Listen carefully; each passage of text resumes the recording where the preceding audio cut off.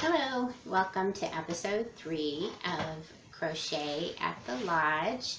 I am Holly Marie St. Pierre, and this is my podcast or vlogcast. I don't know which one it is. I'm supposed to be calling it about crochet and also some mental health tips too, since I'm a mental health therapist. So I hope that this video finds you all well and safe. You might have read about some of the federal involvement in the Portland area, Portland, Oregon, which is about, actually it's 40 minutes south of me, so we're not really we're not close to that, what's going on there, but I'm just hoping that you all are safe while you continue to exercise your rights in having a voice in this government. So you might have noticed since the last podcast that my hair is a lot shorter. I just decided I couldn't stand it anymore. It had gotten so long due to the lockdown and not going anywhere. And so some of the salons are open right now. We'll see how long that stays in effect. But I went to one where I knew they had really, really, really strict protocols. There was barely anybody besides me and my hairstylist Kristen. There was another hairstylist in there with a client, but they were clear across the room, and of course, you know, masks are required, hand washing was required, and she even took my temperature, and I was really thankful for all those safeties. So if any of you are watching and you're in the Portland metro area, I just highly recommend my hairstylist, Kristen Spain, and she's at Heyday Salon in Portland near the Lloyd Center. So I'll put a little link in the show notes if any of you are in the area and you're interested. She's wonderful. I've been going to her for years and years. So anyway, just got it all chopped off because I don't want to have to go back too often. I'll probably let it grow some again before I go back. Anyway, it's extremely, well, not extremely, but it's very, very hot here. It was in the 90s yesterday. Supposed to be in the 90s again today. I hope where you're at, you're staying cool. We didn't really have much of a summer before 4th of July. It was rainy and overcast here. I'm in Southwest Washington, and so we do tend to have a lot of overcast, rainy weather, but it was kind of frustrating how far into the summer it was lasting this year. Well, now we've definitely got summer and kind of roasting here in our house. We don't have any air conditioning. I live in an old, it used to be a Masonic lodge, and my husband converted it into a home. And it's almost 100 years old. So, you know, we've been making slowly, you know, improvements to it throughout the years, but, you know, with old homes, there's always stuff that has to be taken care of. So, kind of a love-hate relationship, really. So anyway, I'm going to get into talking about crochet. I just have some small things that I finished this time. I was working on a couple of hats for Hat Not Hate. If you don't know about that, it is being put on by Lion Brand Yarn. And it is a campaign to raise awareness about bullying. And so they had asked for, I don't remember the number of hats they were trying to get from knitters and crocheters, but they were asking for knitters and crocheters to make blue hats, child size. Actually, they have the dimensions on their website. And those will be distributed in the early fall to elementary schools. I'm not sure if they're going to go to junior high schools, but to different schools that are participating in the awareness campaign. And their deadline has been extended. I just saw on their website yesterday that they're extending the deadline to September 1st. So if you wanted to, you could probably, you know, depending on how fast you crochet or knit, get 2 or 3 hats stitched up. I had just gotten a couple made. I think I had shared one of them in one of my last podcasts, and then I made another one. Now this one, I'm not going to be sending in. I actually made 2 of these because this is the first one I made, and it's way too big for a child. It fits my head, and I have a fat head. So this is adult size. It's a pixie hat. It's a granny square style. So it was really fun and easy to do. If only I had tested the gauge before I did it all, but I didn't do that. You know how sometimes you get impatient and you just want to get started.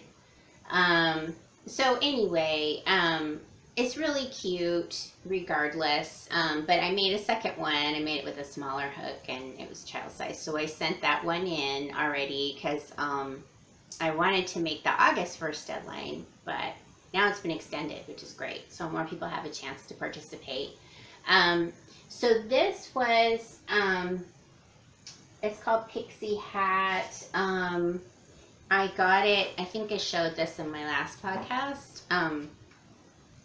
I got it out of this book, A Granny Square Christmas by Annie's Crochet. All the designs in here are by Lisa Gentry. She's on Ravelry if you're on there. I don't know what other social media accounts she might be on, but this is just a really fantastic book. You can also get it. I got it from Annie's. It was on sale, but you can also get it on Amazon. And so this is the hat. So anyway, it went really quick. It was fun to make. She also has one in here for a baby too, which is really sweet. So super cute. Anyway, so, and it's just, this was just yarn I had in my stash. It's worsted wool. I didn't have the ball bands for them anymore, so I'm sorry. I do not know what brands or what colors these are, but anyway, again, Lion Brand is asking that all the hats be blue, mostly blue. I think they have, the requirement is something like 60% blue or something, because blue is the color of awareness for this campaign. So so anyway, lots and lots of fun hat projects out there. You can see the other hat I made on my Instagram account. I just joined Instagram. Was kind of putting off doing it because I feel like for me it's kind of a lot to manage social media accounts. So I was like kind of putting it off and putting it off. But now that I'm on there, I love it because I love seeing all the beautiful pictures from, you know, crochet and knit designers out there. And then pictures that people have from their gardens too. I mean, well, they have pictures from everything, but I'm interested in gardening and crochet, and so just been loving that, really loving it. And on Instagram, my account on there is Holly_Marie0407, and there's a link to that on my YouTube page if you're interested. So that was, I was working on a couple Hat Not Hate hats. And then also out of this book, which I just love it so much. I just like keep picking it up and looking through it because it has such cheerful, fun designs on it. So important for right now. I had made, I think I showed you on my last podcast, this little, she has this little, you know, banner, or I don't know what you might want to call that, but I had made some snowflakes and a couple trees on it, and then I also tried making the little stockings, and I think these are so cute. I just love them. So yeah, I made a couple, you know, with 3 colors, and then I also made one with just in red, just to see how that would look. So I don't know, I might make one in green, I don't know, we'll see, but it'll be fun having this hung up. I think it would look pretty, you know, hung up with some lights, some Christmas lights. And again, this was just like nothing special, worsted wool from my stash. So I was just trying to use up some stash. So, so anyway, can't wait to see those up. They'll be really cute. Another thing that I finished was this really pretty lacy headband. This is perfect for summer. And this is Emma Escott's design from Lulu Loves Crochet. She has a YouTube channel. She's on Instagram. I think she's on Facebook too. But it's, you know, it's so pretty. But what I really, really love about it that she did, which I think is just brilliant, so you crochet in a stretchy hairband into this. And, you know, for anybody that's made a hairband, a headband, you know that they stretch out, you know, after you use them a few times. I mean, you can, I guess, maybe, you know, hand wash them and maybe they'll kind of shrink back. I don't know, I'm not sure, I haven't tried that. But I mean, you know, who wants to do the work and then wear it, you know, 2 or 3 times and then have it all stretched out and it's not any good anymore. So I think this was just really brilliant idea by her. And again, it's Emma Escott, Lulu Loves Crochet. She's on Ravelry too. She has one on her site that's white, and you can see mine is pink, and I made it with Yarnspirations, Bernat, Softy, Baby Cotton, and the color I used is Petal.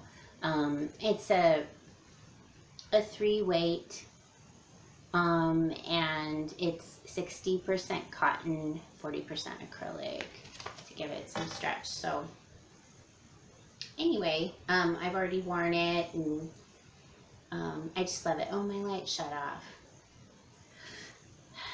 Well, I think it's light enough.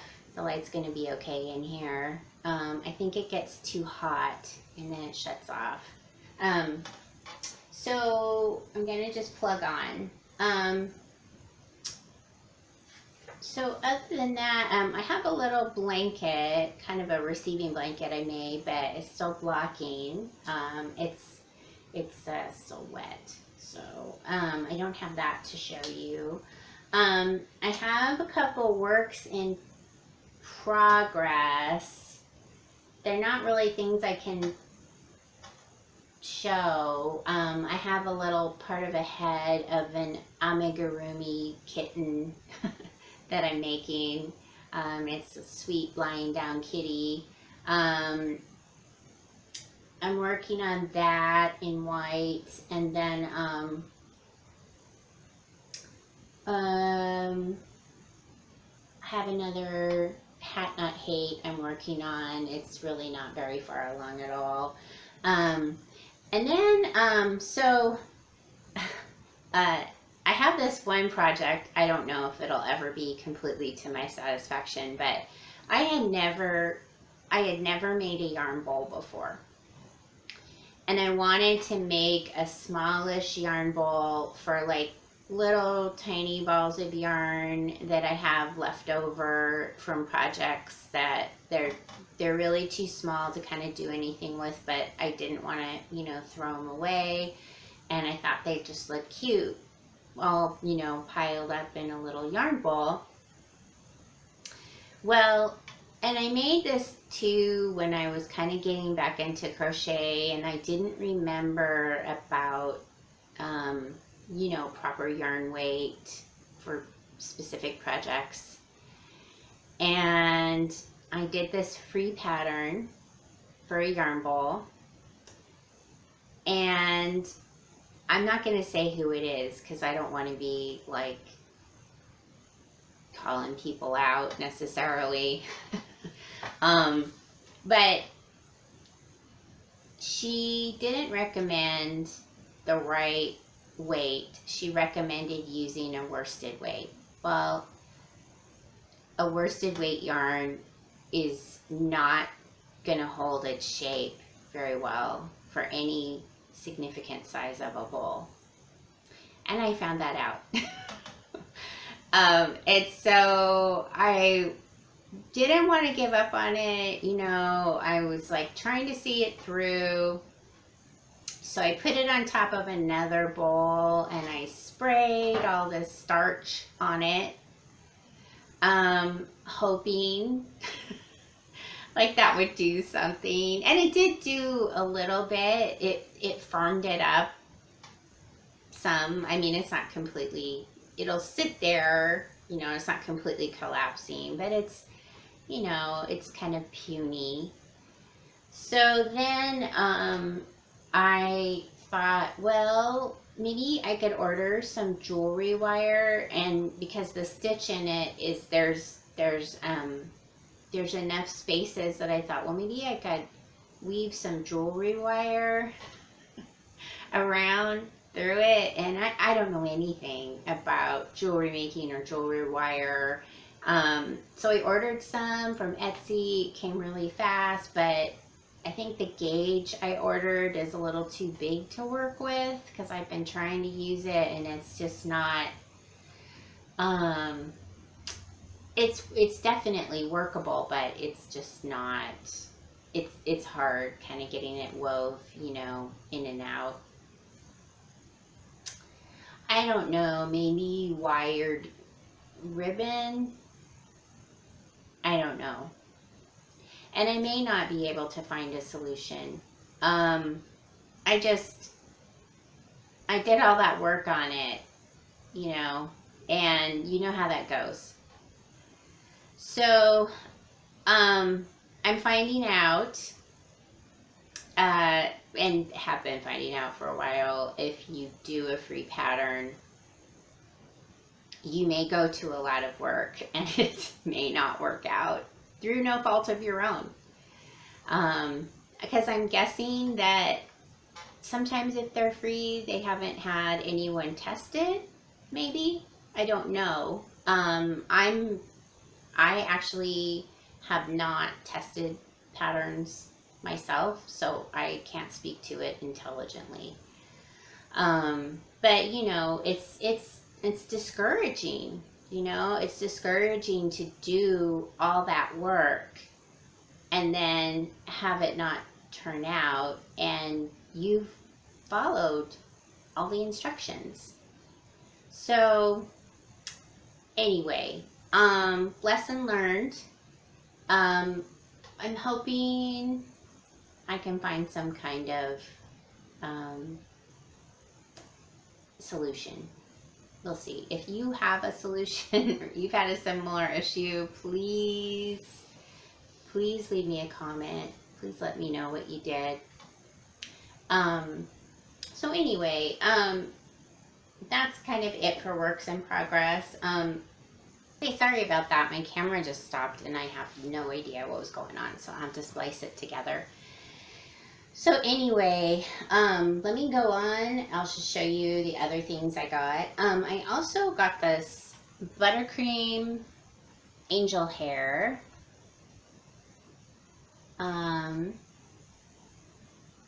It's a chunky, bulky, let's see, bulky, size 5. I got a couple skeins of this. It's acrylic, 51% acrylic, 27% polyamide or polyamide, and 22% wool. They're kind of small skeins though. They're only 110 yards. I wish I would have got more than 2. I can always order more, but you know, then the dye lot is different. I don't know. It might not make so much difference since this has got so many different colors in it. We'll see. Depends on what I want to do, but I think it'll be fun to do some fingerless mitts. Or even I found this really cute pattern for some slippers, and it's really soft. So I might do that. Then I also got, these are just, you know, I think they're just standard worsted weight. It's Big Twist by, who is this by? Big Twist Soft. Made in Turkey, distributed by Joanne. Maybe the name is Big Twist. I don't know. So these are really, you know, these are substantial. They're 320 yards. And I got, they looked a little different online, so now I'm not sure how these colors, I guess they'll be okay together. So I got, this is avocado. I got light gray. And then I got blush. And I thought those might look pretty together for something. I just really wanted to try them. So there's that. I also got a couple of skeins of Bernat Pipsqueak, which is this, this super soft yarn that, let me see if I can pull that so you can kind of see it's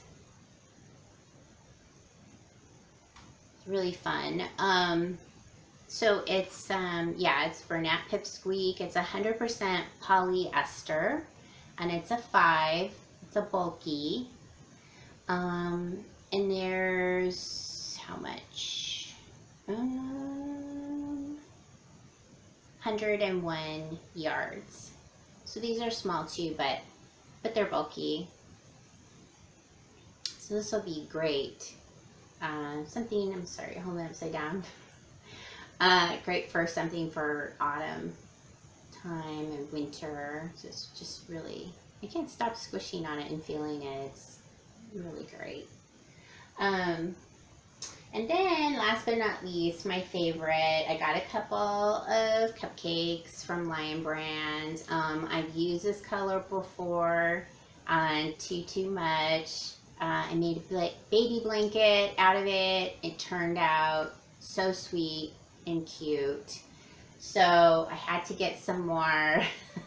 I got 3 cakes of this. They're acrylic, and they're 590 yards. So there's a lot. I also got this one. I got a couple skeins of these. I was thinking about maybe socks out of this because this is a 3. And this color is Forest Path. So I just thought of socks when I saw it. So love cupcake so much. It's one of my favorite ones. It's probably my favorite one right now. So that's all my acquisitions thanks to a sale at Joann's. It's really popular because a couple of things I had tried to order, after I ordered them, they sent me a note saying, oh, sorry, we were really sold out of this and we didn't know, we shouldn't have had it up. So anywho, so that's about everything that I had that I wanted to touch base with you on today. If you have any helpful comments on anything I've shared, I would love to hear from you. I would love to connect. Like I said, I'm having a great time finding people on Instagram and seeing all their beautiful posts. You know, if you like the channel, I hope that you will subscribe. You have to hit the subscribe button and the bell button next to it in order to get your notification that a new podcast has been uploaded. So, so this is the part where I share just a little bit for mental health. I like to do that every podcast since I'm a mental health therapist. So what I wanted to talk about was the quality of your sleep. And how are you sleeping? Do you feel like when you wake up, do you feel rested?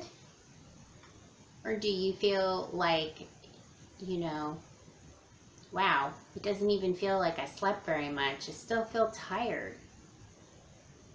Sleep can be a really underrated element in our overall health. It affects so many things for us. And as a mental health therapist, where I see people being impacted the most due to crummy sleep is, of course, in their mood, their perceptions about things, how they're thinking about things. So getting a good night's sleep and the amount of sleep that you need is really, really important. So one of the ways, you know, when I'm going through stressful times, I do tend to have some insomnia. And one of the ways that I cope with that is by listening to meditations or bedtime stories on Insight Timer. I think I might have shared this app on my last podcast, but I'll have another link to it. It's a free app, doesn't cost anything. You have access to thousands of free meditations on it. It works just fine with your phone as well as your PC or your laptop or your tablet, what have you. There aren't just meditations on there. There's all kinds of beautiful meditative music that's great to listen to, like if you're crocheting or you're knitting or you're doing some kind of craft, or you're working in the garden. There are talks. There are free talks if you're interested in a certain subject. And if you would like to try some meditations or learn about mindfulness, you can do that on there too. So like I said, one of the ways that it's really helpful for me is, you know, getting to sleep, or if I'm waking up in the middle of the night and I'm really anxious about something or nervous, I turn it on. And the bedtime stories that are on there are bedtime stories for children. There are also bedtime stories for adults. And so it's nice to listen to something else, visualize something else, and get your mind off of, you know, whatever it's churning around on. So anyway, I highly recommend it. I have used it for years. I've tried everything on there probably, as far as like types of offerings that they have. I don't know if I'd ever get through all of the stuff they have on there, because like I said, there's thousands of things. But I always recommend it to all my clients. So give it a try. Can't hurt. There's nothing on there that's upsetting that I've found. So give it a try. And I hope that, you know, with everything that we've got going on, that you will still be able to manage to get a good night's sleep. It will really help you cope better with whatever is going on in your life. You will find that you'll be more resilient and make better decisions too. So anyway, that's all that I have for today. Again, I hope that you all are safe and well, and take good care. Bye-bye.